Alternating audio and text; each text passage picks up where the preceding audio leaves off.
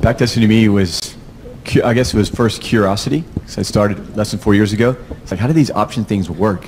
So I was curious if it's worked, you know, from '06 to, I guess, 2012 when I was looking at that time period. That's a pretty, there's a lot of stuff happened during that. So I was like, well, how did these work, these strategies? So curiosity, and then it was obsessiveness, and then you become, oh God, this is a lot of work.